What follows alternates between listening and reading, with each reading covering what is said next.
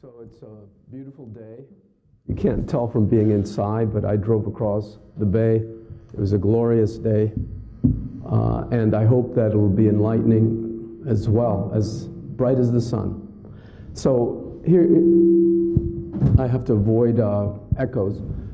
I have a slightly different way of presenting this session. I'm criticized for being a bit too technical. Even when I speak to medical students, they think I get too complicated, I get carried away in the biochemistry or details that a lot of people won't understand. So I decided to formulate this presentation as just the important things that you need to know about this illness. And we'll see how well it goes. I've never done it in this way. It doesn't mean that it doesn't cover important material and that has no depth. It just means that I try to use simpler language, a simpler way of thinking about it. So first thing is, we always ask, well, what is Parkinson's disease? There's one way that you can understand it, and there's a way that academics understand it. And to summarize, we really don't know what it is. We think it's probably multiple conditions that result in a clinical syndrome. Or signs and symptoms that you all are familiar with. But the way the scientists define it, well, it's a progressive disorder. That means it gets worse with time, with no known cause, that results in loss or degeneration of certain brain cells that make a chemical called dopamine. And that is the essence of the definition of Parkinson's disease. So there's a definition that is based on what we see, what patients complain of, what the signs and symptoms of. That one everyone agrees upon. But what is the underlying pathology and what causes it is controversial still. A question that patients always ask me, how do I know that I really have Parkinson's disease? That's a great question. The truth is, we really don't ever know till we examine the brain after someone has died. And that's the bottom line. So neuropathologists are known to be the physicians that know everything, but too late. You know, the internists, well, I'm not going to get off on a tangent. But anyway, so pathologists always have the answer. And they claim to know what Parkinson's disease is. But in living patients that I work with and I see, it's often hard to confirm that it's Parkinson's disease. So we have a few guidelines. So how I know I can convince my patients they do have the illness is by the characteristic signs and symptoms that they present with. And what they are, and it's very important that I mention, it begins very, very gradually. Parkinson's disease does not appear overnight, although in some situations it might appear to be that way. It begins usually on one side of the body. In fact, it has to begin on one side of the body. If someone tells me their symptoms began on both sides at the same time, I began to tremor all over, I doubt that's Parkinson's disease. Eventually, though, the illness involves both sides. So it's a bilateral illness, but one side is always the leading side, and it doesn't matter if one is right-handed or left-handed. It's a 50% chance whether it'll begin on the right or the left. And one of the important characteristics of, well, I'd say defining whether or not someone has Parkinson's disease as opposed to Parkinsonism, and I'll get into Parkinsonism in a moment, is whether or not they get better when I give them a simple treatment, which is dopamine replacement. Many of you know it's dopamine replacement by levodopa carbidopa, which is how I replace dopamine, by giving the precursor of dopamine. Since the illness, as I described it at the definition of it, requires there be a loss of dopamine production because there's a death of dopamine-making neurons, administering dopamine in the form of levodopa should replace dopamine and allow people symptoms to improve.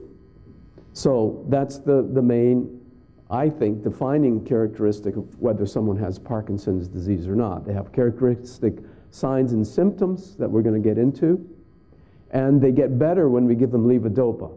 Now, there are different ways to do dopamine replacement. One is Cinemat, which is a combination of levodopa and carbidopa. The other is Stalevo, which is a combination of levodopa, carbidopa, and Comtan. And I'll explain what the Comtan does, if many of you may not know what it does. And then the other approach is to give synthetic dopamine. It's a drug that acts just like dopamine. It fits into the dopamine receptor like a key into a lock and turns on movement. So those are dopamine agonists, and there are two that we use frequently, pramipexole and ropinirole, or Mirapex and Requip. So what are the motor symptoms of Parkinson's disease? Most people consider Parkinson's disease as being a motor disorder. In other words, a mobility problem, the ability to use the hands, ability to walk. In fact, as you'll see, it's much more than that. But the motor symptoms are what the illness came to be known by. And in fact, it was in the early days called a paralysis. It was called, and a paralysis means inability to move. Everyone knows that word. The old English word for paralysis was palsy. So when someone had paralysis and they had tremor, that was called the shaking palsy. That's what James Parkinson called it. He didn't call the illness he described in 1817 Parkinson's disease. He wasn't so, self-centered. He just called it the shaking palsy, the shaking weakness. And those are the two major motor characteristics. There's a not true weakness, that if individuals with Parkinson's disease have normal strength, the thing is that they fatigue easier, and they're slow in all their movements, so they appear to be weak. But they're not truly weak. So it's not a true paralysis. That's why we don't even use that term anymore. There's a slowness of movement, which is known as bradykinesia, which I have it here. I think you can see my arrow moving. The bradykinesia just means slowness of movement, and akinesia means no movement. People with advanced Parkinson's disease cannot initiate movement, and they seem to be akinetic. And they might initiate movement if they're suddenly frightened. They can leap out of a wheelchair, someone yells fire in the building. But akinesia and bradykinesia are very characteristic of the illness, especially in the days before any medication was available. People ended up quite immobile, like a log, like a frozen. Many people were considered to be in a frozen state, without any blinking, without any expression, without even the tiny little movement to scratch. People are always fidgeting and moving. Well, Parkinson's patients are known for this is the days before treatment, for the paucity of movement, or very little spontaneous movement. The other motor characteristic besides this tremor, and I skipped it, but the reason I skipped the tremor, and that's what kind of most people associate with the illness, tremor. The fact is, more people have tremor because of essential tremor than because of Parkinson's disease. So if you just pay attention to the tremor, and it's funny how people associate the word palsy. If they hear the word palsy, oh, doctor, you mean this? And they shake their hand to show me what they understand to be palsy. And I said, no. The shaking palsy, that's the old term for Parkinson's disease. And in fact, 30% of people with Parkinson's disease, 1 out of every 3, never have tremor. But tremor is considered to be one of the defining characteristics. And it's very important to distinguish it from action tremors, or the tremors present when one reaches out to do something. Like if I'm reaching out, it starts shaking, but if at rest it's not there, that's called an action tremor. Or I put my hand out and then it begins to shake, that's called a postural tremor. But if the tremor is just shaking when I'm doing nothing, is present when I'm doing nothing, that's considered a tremor at rest. And that's the typical tremor of Parkinson's disease. So what makes it a little confusing for some people is that Parkinson's disease can also have a mild postural tremor.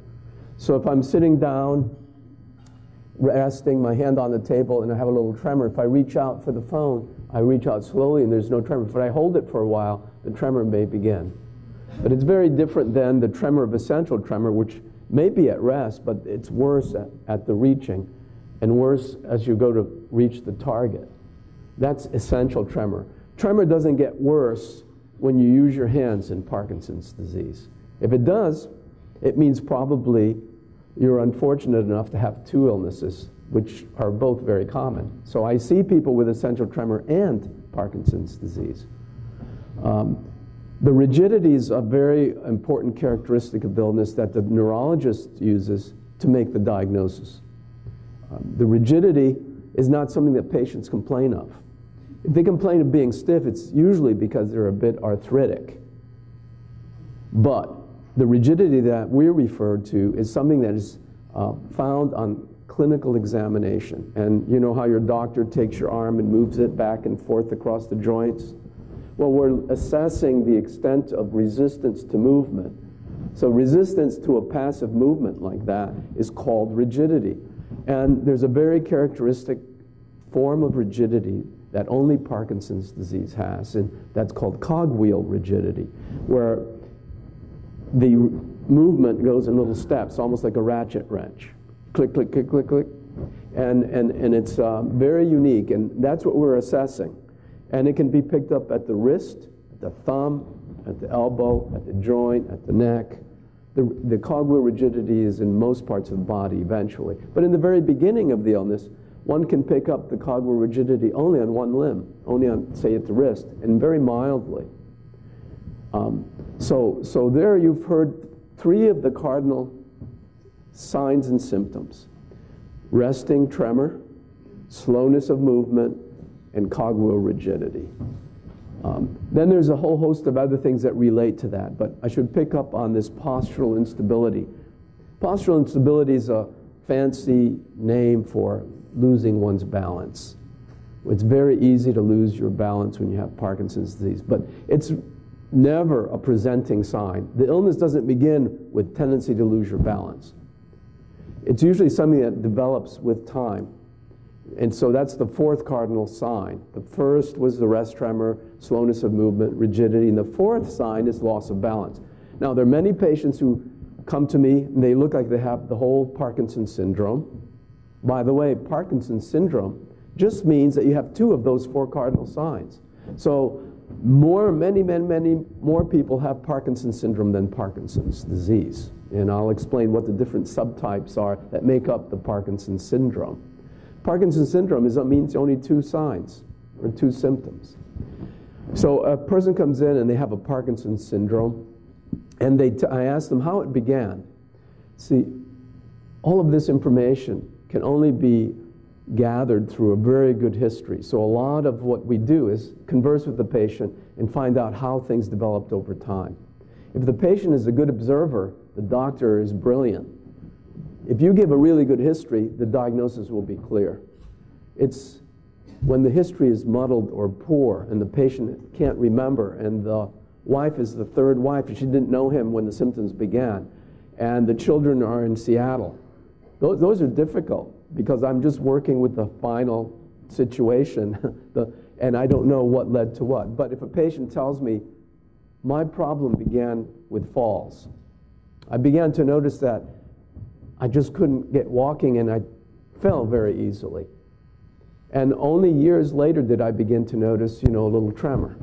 Well, that kind of presentation usually means it's an atypical Parkinson's syndrome. Usually it means, in those kinds of patients, usually means that it's a microvascular, it's more of a vascular disorder of the brain. There's poor blood flow to the brain. We call it microvascular disease, can present with lower body Parkinsonism, where the problem initially is just the gait and balance. Later on, the upper extremities get involved. That's maybe about 10% of the cases that we see have lower body Parkinsonism or vascular Parkinsonism. And the unfortunate thing about that type of Parkinsonism is it doesn't respond as well to dopamine replacement. So it's really not Parkinson's disease, because it didn't begin insidiously on one side and got to the other. It presented with falls and problems with gait and didn't respond to dopamine replacement to any great degree. So we would say that's not Parkinson's disease, that's lower body Parkinsonism, or it's a Parkinson's syndrome. So if you can imagine those cardinal signs and symptoms, there are four of them. I'll go over them again. I do this, the more you say it, the more you understand. Students especially. slowness of movement, or bradykinesia. And by that, I can get usually a good image of that by just having them reach for something. Or I can ask the spouse, how long does it take him or her to get ready, to get dressed, to go out? And they say, oh, it takes forever just to get dressed, etc. So that's bradykinesia. And the rigidity, which we pick up. Sometimes patients are very aware of their rigidity and the loss of balance eventually. But because of these cardinal signs of slowness of movement or very little movement, there's a whole bunch of other features you can notice. So there's less mobility of the face as well.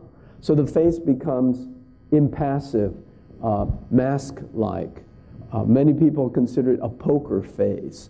Lack of expression, hypomimia, all those reflect decreased movement of the face. So much of our emotions are expressed by subtle movements of the face. And it's really interesting. My daughter, who has a friend who's an actress, was saying for movies, the close-ups are very intense. They just show the face, and a really good actor can just raise an eyebrow. And that's all you need to do to convey a certain But a person with Parkinson's disease, if you zoom in on the face, maybe you'll see a little tremor of the lip. That's about the degree of emotion that you'll see. Or it looks like a sad emotion, because when one is very down and depressed, there's little expression. But the fact is, patients may not feel sad or down at just a decreased facial expression. It's the frequency of blinking is about half the frequency of someone who's of age-matched controls. So you'll see less blinking, so there's kind of a staring look. So that's what we mean by masked face. Hypophonia just means very low voice volume. Again, it's because of the cardinal sign of rigidity. The rigidity involves muscles of the intercostal muscles that are important in moving the chest in and out when you breathe, and the diaphragm, which is this big muscle that separates your abdomen from your thorax, that when it contracts, you bring air in. When you relax, air go out, just the opposite. Well, that has very limited excursion because of rigidity. So people's airflow through the vocal cords is very diminished, so the voice becomes very low and breathy, and it's almost like a whisper. And eventually, muteness. Sometimes you just cannot, there's just no movement of air. Just imagine the diaphragm excursion, the chest wall excursion being only a tiny amount. You can imagine the voice volume is going to be very, very low. And so some of the what we call ancillary signs, accompanying signs of Parkinson's disease, are really a function of the rigidity and the slowness. I was going to show you some cases. There should be a video here of the classical, and it's here. Yeah, it's here. I'm just got to see where it is. Is it on the, whoever put this together for us? Is there sound? There is some sound. Let's see if I see the video. Yeah. I don't know where the video is. No. Well, let me just see. Whose computer is this? Right. I was looking for the video that I sent. Well, maybe let me just go on to here. I'll just open videos. Okay. Just take a break. Okay. So what I'm going to show you is a videotape from a movement disorder journal called Movement Disorders, and that has videotapes. And we rate people's stage of, I don't know the video I sent. Where is it? It's actually, you don't have No. a static. It's in here. It's just a 3 or 4 minute clip. And PD cases here. That should be it.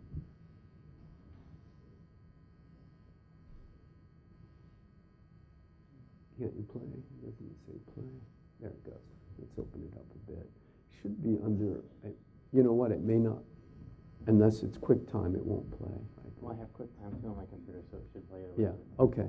So here's what I'm just showing you. You just have to look at yourselves and your and family members to see the cardinal signs and symptoms. But we actually rate them from 0 to 4. So we rate rest tremor 0 to 4 on the right, the left, the legs. And we have a unified Parkinson's disease rating scale. And this shows the degrees of tremor, degrees of slowness, degrees of rigidity, degrees of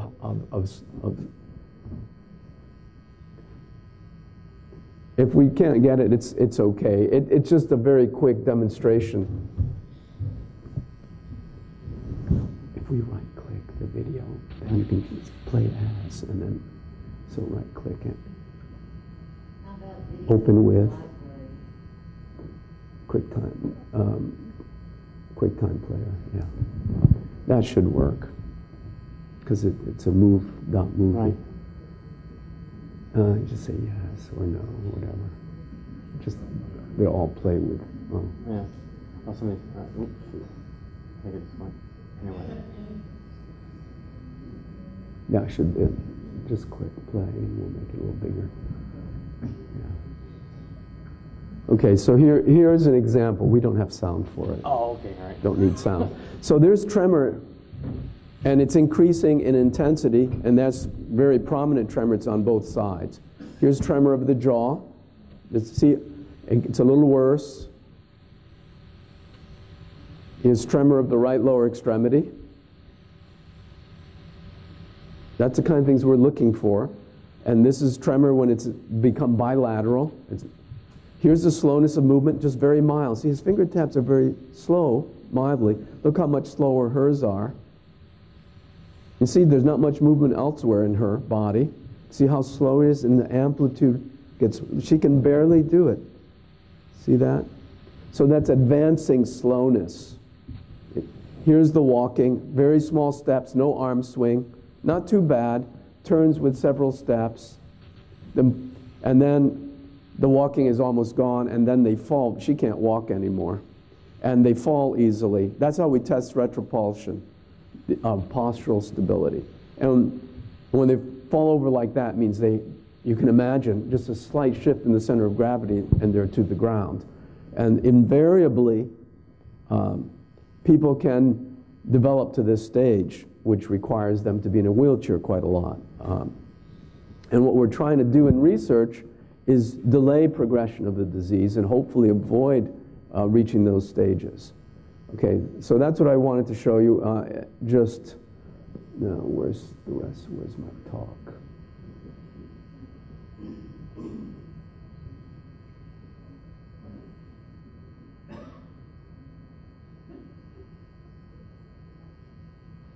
Okay. Sorry for the delay, the technical glitch here, but so I spoke of the importance of the motor symptoms, because that's how we can make a diagnosis. We usually don't use the other non-motor symptoms for the diagnosis. Motor symptoms are easily ascertained. In other words, I can observe them and test them, patients will notice them. But some of these other things take a lot more skill. For example, the cognitive or thinking decline that can occur, the ability to perform certain cognitive tasks, along with psychiatric issues of depression, anxiety. All of these require a little bit more attention, and Dr. Cimino is a neuropsychologist. He's going to speak about a lot of these issues, the cognitive and psychiatric symptoms. So the important thing to realize is that though we focus so much on the motor disorder and our treatments focus on the motor disorder, the illness is actually a global disorder. The whole brain is really involved in this illness, and that's a whole new idea about the illness. We used to think of it as just a focal problem. Just one subset of brain cells are not doing well. But we know there's a whole network of brain cells that are not doing as well. And it interferes with issues like sleep. That's what the sleep dysfunction is more than what I would say cognitive or psychiatric. It's almost an invariable part of the illness is to have a sleep disturbance. In fact, many patients with Parkinson's disease begin to have sleep disorders way before the diagnosis is made. It's a very characteristic type of sleep disorder. It's called REM behavior sleep disorder, where dreaming doesn't occur at the normal phase, and people can have very vivid dreams out of phase. Sometimes they seem so real, and they act out their dreams. They may yell a lot in their sleep or fight imaginary people and thrash and kick about. That's not normal in sleep.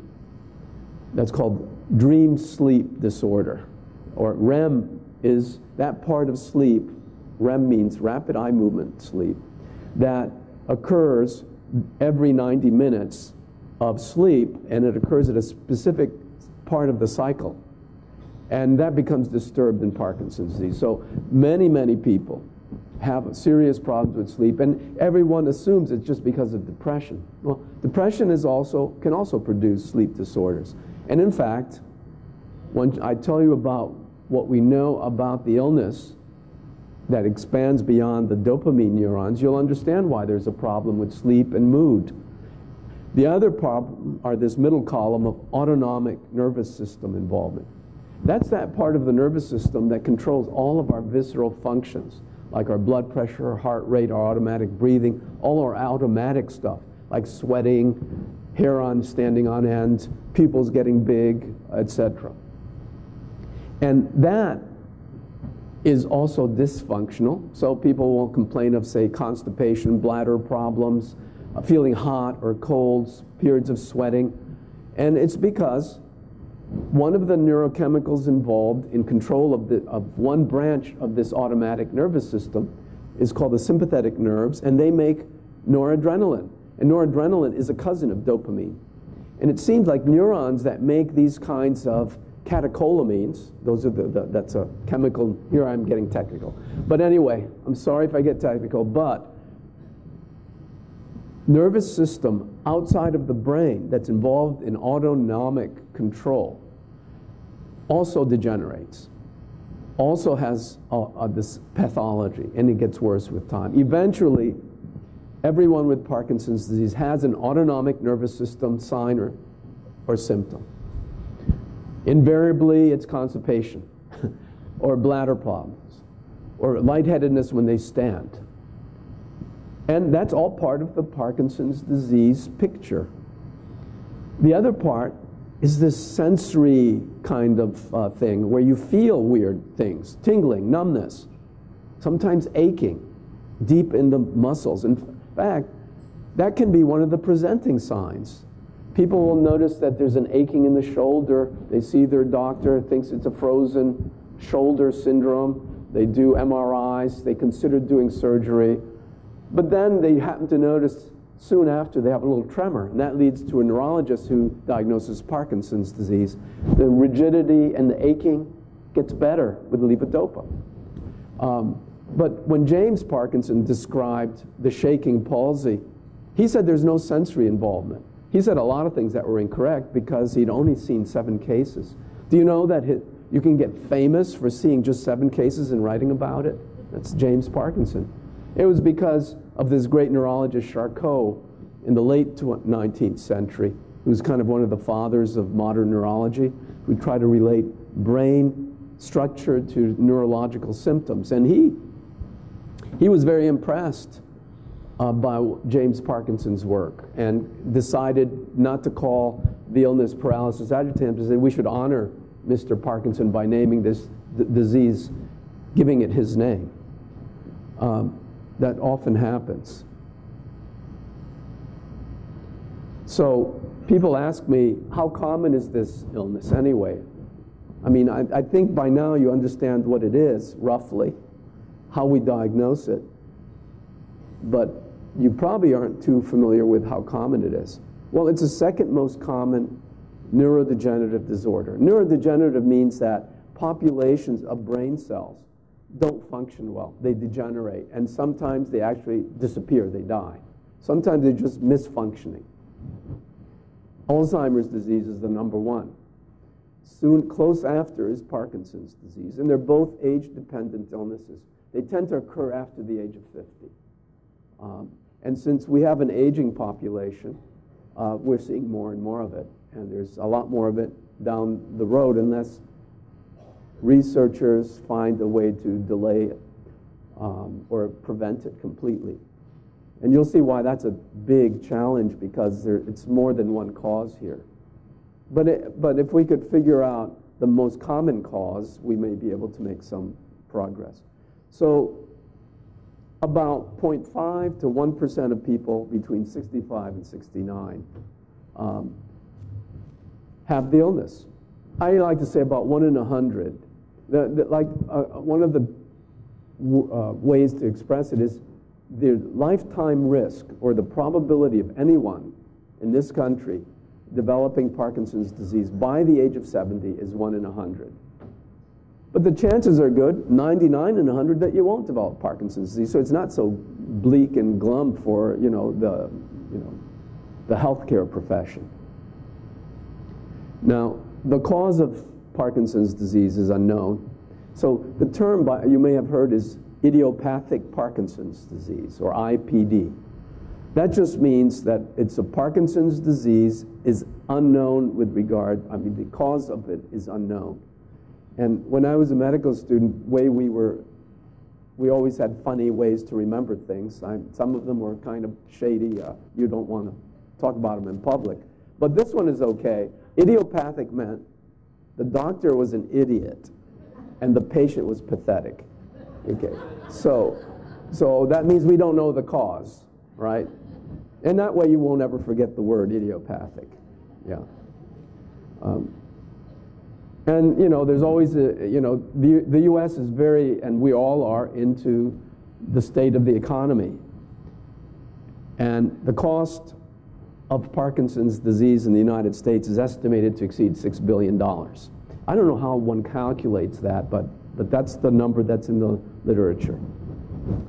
So if we cure the disease, maybe we'll save all that money. That's a way to decrease the deficit. But the cost of curing it is going to be probably $20 billion. Right? So we'll be in the red no matter what we do.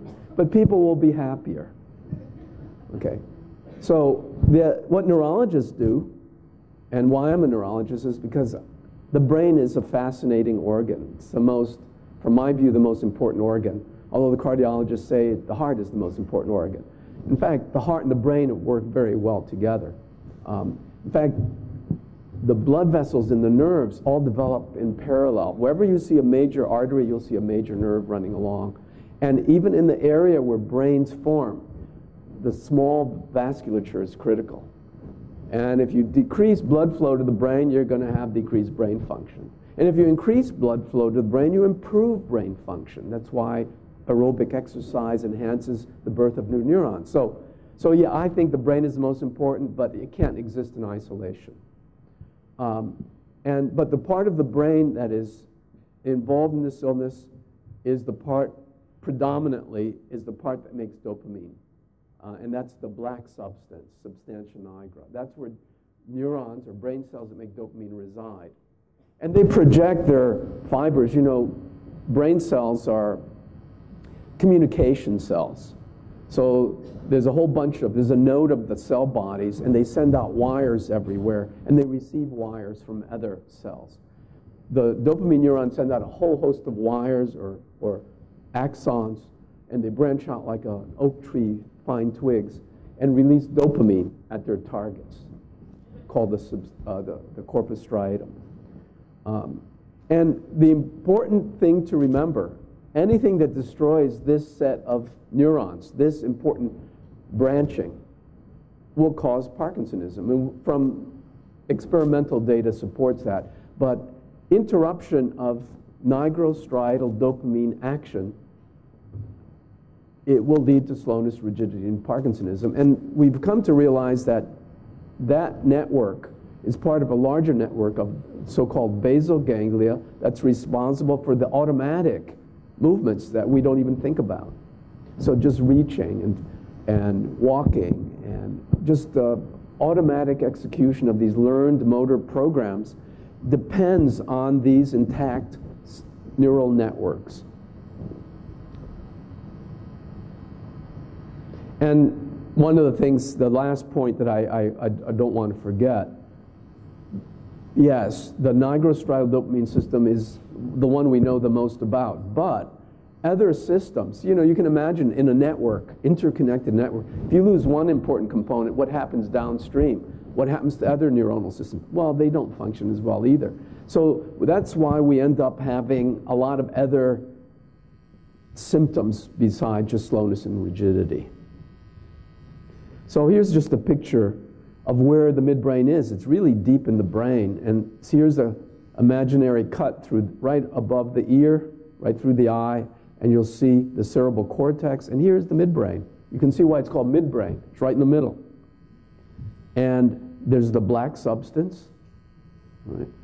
And in this black substance are all those brain cells that make dopamine. And it's black because there's a pigment called neuromelanin that is a byproduct of levodopa metabolism. Levodopa, if you ever take your cinnamon and put it in water, you'll see it turns brown, just like peeling a banana and leaving it to the air. It oxidizes. But when levodopa oxidizes, it forms a polymer, a brown pigment. And that's exactly why we have an accumulation of neuromelanin in those brain cells. When you're born, you don't have neuromelanin. You're pale. It's like a clean soul, so to speak. And with time and aging, we develop these little black pigments. All of our sins, so to speak.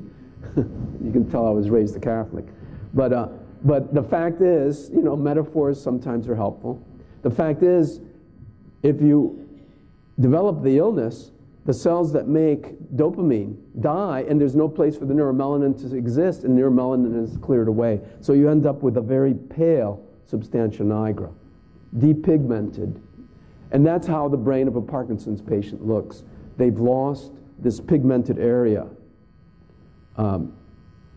And if you look at a real midbrain, you can see this is the one that's healthy, and this is what a Parkinson's midbrain looks like. And if you magnify this 400 times under a microscope and look at certain remaining neurons, you'll see they have pink bodies. Those are called Lewy bodies. Those are abnormal cellular inclusions that accumulate in those neurons in Parkinson's disease. And you can stain them in different ways using what's called immunohistochemistry. You can see there's a brown pigment, though it's not really brown. It's just so we can see it under the microscope. The interesting thing is that those Lewy bodies that the pathologists say equals idiopathic Parkinson's disease, they'll say, remember I said the pathologists know everything, but it's too late, to do anything about it? Well, when they see Lewy bodies in the midbrain, they say that this case was idiopathic Parkinson's disease. That's how the definition is. So idiopathic Parkinson's disease means a patient who has Lewy bodies and who also had in life slowness, rigidity, and tremor. That's the definition of idiopathic Parkinson's. We don't know why this happened or how it happened. But the important thing is that these Lewy bodies actually don't begin to be deposited in the midbrain. They're deposited at the two ends of the brain.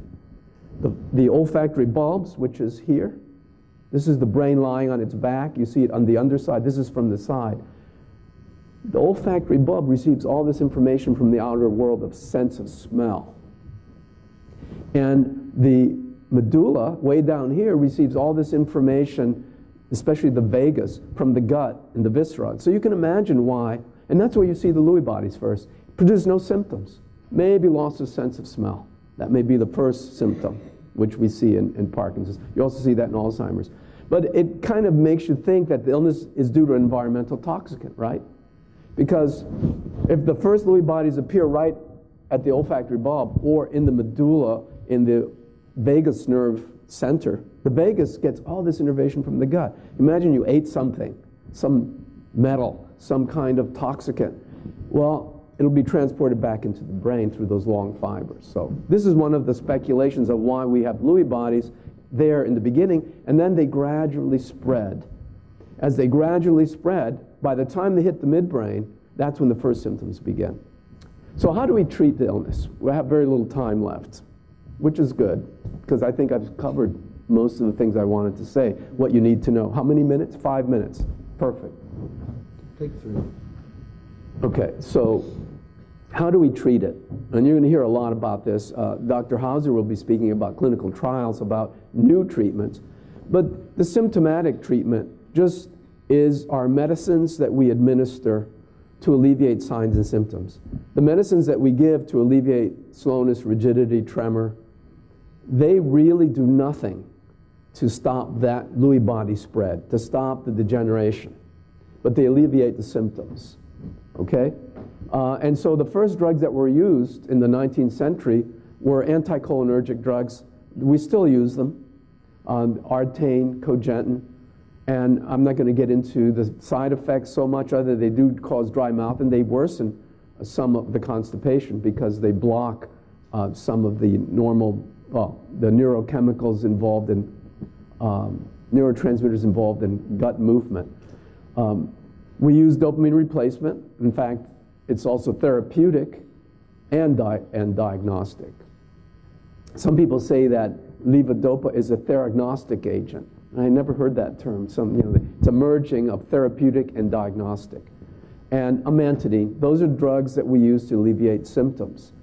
Neuroprotective therapies are, we've been trying to find something to protect the cells from degenerating. And the biggest study that was done in the from 85 to 89 was called DataTop, where we looked at doprenil and tocopherol, which is vitamin E. And unfortunately, we couldn't see that vitamin E slowed progression. But there were flaws to that study, and now there are studies going on with really huge doses of either vitamin E, not so much, or coenzyme Q10. Coenzyme Q10, which is down here as a mitochondrial enhancer, is believed to slow progression, but the studies are ongoing. The vitamin E turned out to be a failure, and you can't give huge doses beyond 2,000 units a day. Anti-apoptotic agents have been looked at, and they're not very promising at this point. So there's very little in terms of neuroprotective therapies that we have. People are looking at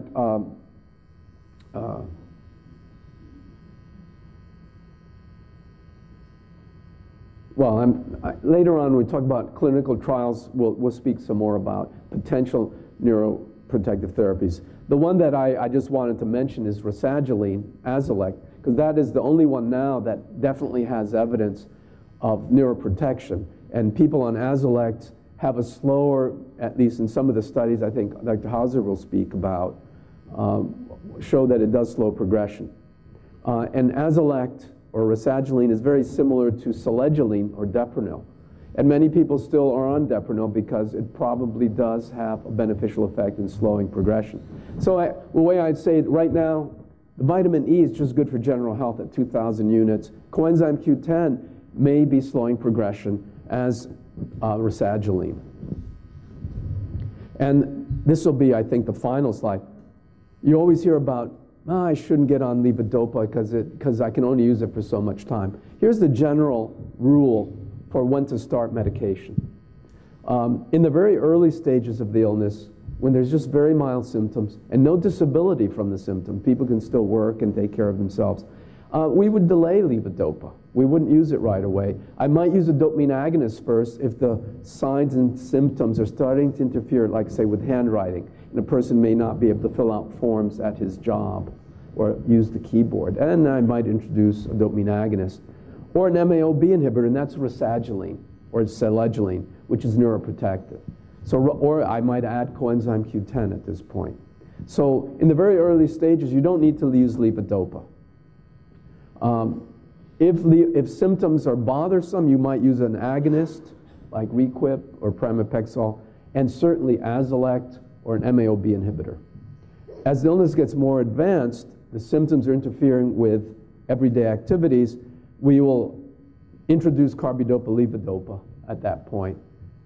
On top of dopamine agonists, it depends on the age. If they're less than 60, I would probably use an agonist before carbidopa, levodopa, because carbidopa, levodopa can increase the likelihood of involuntary movements known as dyskinesias, which is one of the problems that plagues people with Parkinson's disease. And when there's more advancing disease with motor fluctuations, we'll add Comtan to the carbidopa, levodopa, and maybe the combination drugs. And throughout all of this, physical therapy, speech therapy, occupational therapy should be a component of the treatment of the whole person. I'm not going to get into how levodopa works. But does levodopa lose its benefits? I want to point this out. It never really loses its benefits at all. What happens is the therapeutic window begins to close. And this is what I mean by a therapeutic window. In the early disease, you just take one tablet of levodopa or carbidopa. The blood levels of levodopa rise, reach a peak, and they gradually wear off. And when it gets below a certain level in the blood, the patient is off. They don't move well. They may have more tremor.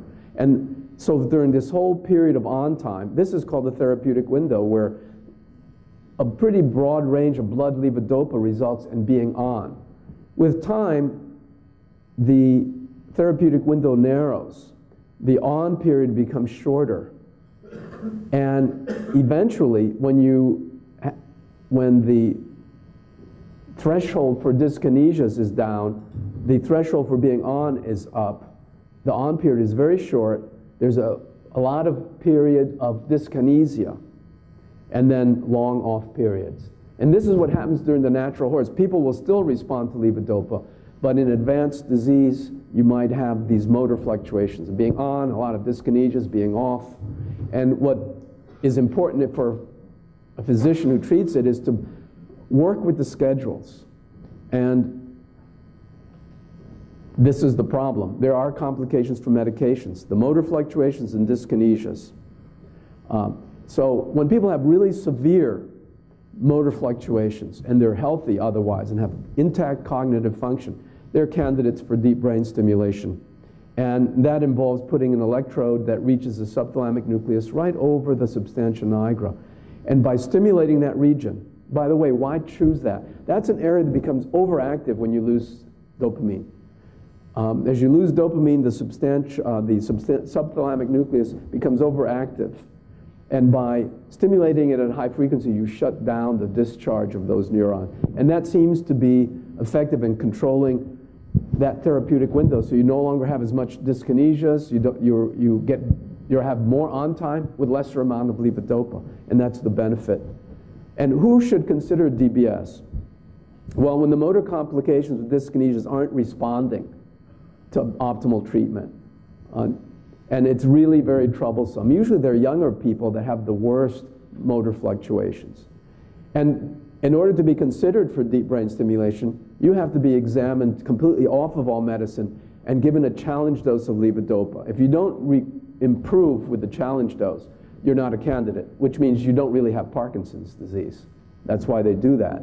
And you can't have any problem with cognitive function. In other words, you can't be demented or have serious depression, because the deep brain stimulation will worsen that, and no other significant medical problems. Thank you for your attention. And we'll continue this later.